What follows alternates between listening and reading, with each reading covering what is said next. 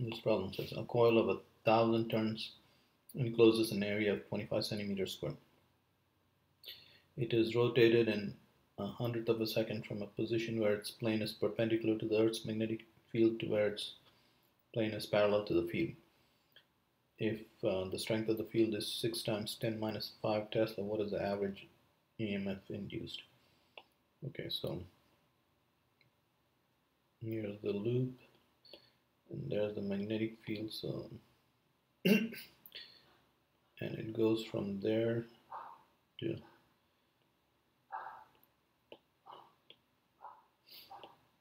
okay, so that's what it's turned to. Okay, the EMF induced is minus dp by dt. We are interested in the magnitude of the induced EMF, and when the coil turns from here to there, the flux has gone from NBA to 0. Okay, so the induced EMF is the initial flux, which was number of turns times B times area, to 0. Okay, 1,000.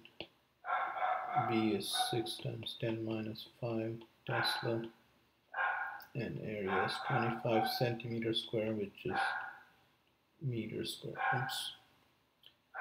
Let me. Okay.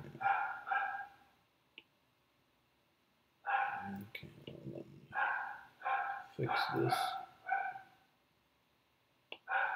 This is equal to 1,000 times 6 times 10 minus 5 Tesla, 25 into 10 minus 4 meters square, and you're doing this in 10 minus 2 seconds. Okay, so taking care of powers of 10, that's 10 minus 2, 10 minus 6, 10 minus 4, so into 10 minus 4, 6 into 25, and that's volts. Okay.